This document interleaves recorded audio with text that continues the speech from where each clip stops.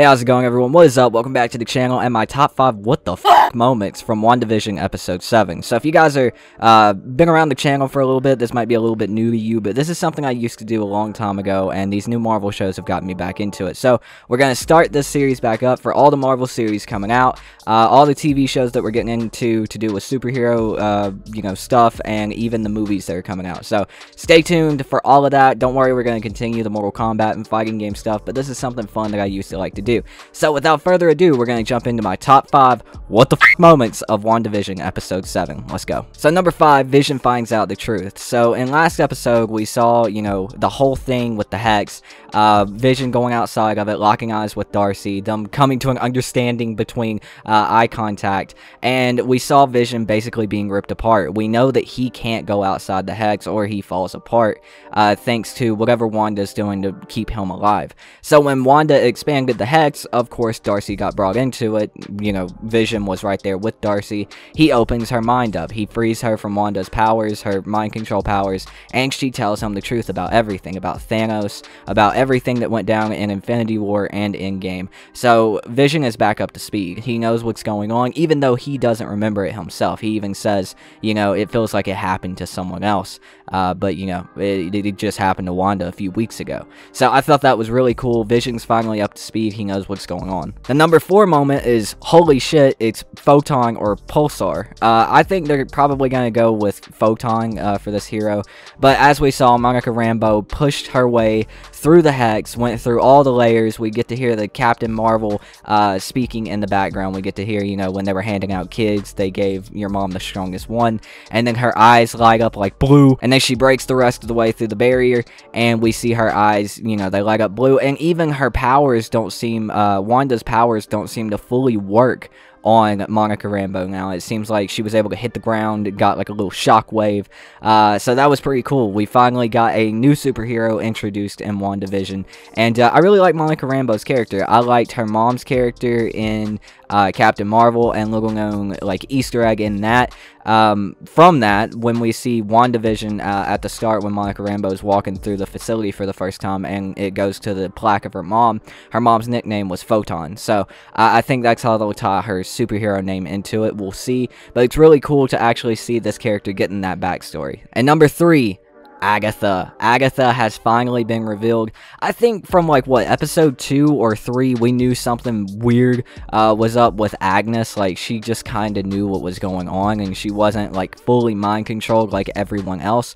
Everyone kind of knew something was up with her, especially with her always talking about Ralph, her husband, who is never around and never seen. Even though everybody else who's mentioned is there, Ralph has been the one who hasn't been, and I think that leads into probably my next what the fuck moment.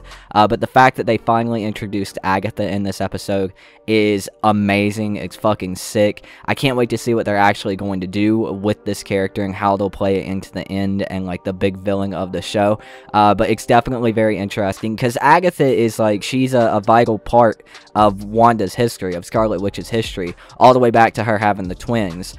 So I'm very interested to see what they do with this character. She outed herself. She is now known a bad guy, and it seems like she is just as powerful as Wanda. Number 2, Pietro was controlled. So this has been the running theory since, Fox or whatever the hell else, Quicksilver, was introduced a few episodes ago. We knew that he wasn't acting right. We knew that he was acting a little bit weird. He wasn't acting like the Fox Quicksilver, and he wasn't acting like the MCU Quicksilver. He was acting weird as hell. And so that was finally revealed. It was finally revealed that Agatha was controlling him. To what extent, we don't really know, because at the end of the episode, he kind of just shows up and says, Snooper's gonna snoop to Monica Rambeau. So I'm very curious to see what they're actually doing with him. My theory on it, and I've seen a lot of other theories, is that Pietro, that version of Pietro, is the bad guy, is Mephisto or Nightmare or whoever the hell else. I think they're pretty solidly, I'm pretty solid in thinking that they're going to go with Mephisto, but it's very cool, very interesting. I'm very curious to see what the hell is going to be going on with that version of Pietro, whether it is Mephisto or not, or whether he's being completely controlled by Agatha, but I really do think he's the villain. And then the number one what the fuck moment from episode 7 of WandaVision is Wanda isn't in control. It is pretty much explained without explaining. Like, it is pointed out that she is not in control. It's been Agatha and whoever is with Agatha this whole time. From all the way back in episode 1, we see that she is pulling strings, that Agatha is pulling strings. And in this episode, it is pretty much drawn out from the beginning, drawn to a conclusion in the beginning, that Wanda is losing control or never had control to begin with of the Hex completely. So I'm very interested to see what the hell they're going to do next on episode 8 with them dropping a reveal like Agatha in episode 7. I'd say it's just going to keep rolling and rolling and rolling and lead up to the big conclusion. I don't think there's going to be any more slow episodes in this. To get into the review part of this video, the episode was great. We got some good reveals. We got a new superhero being born. You know, Agatha was outed. We got the reveals for Pietro. Vision finally knows what the hell is going on. It was a good episode to me. It was a great episode. I really, really, really enjoyed it. I'm really enjoying this show as a whole. Episode 1 through 3, they were really good. And then episodes like 4 through 7 now, they are fucking amazing. I can only imagine how above and beyond they're going to go with episode 8, 9, and 10, I believe. I think there's going to be 10 episodes. But I'm really excited to see what happens. Let me know what you guys think in the comments down below. I want to know what you guys thought about the episode. Did you enjoy it? What did you think about the Agatha reveal?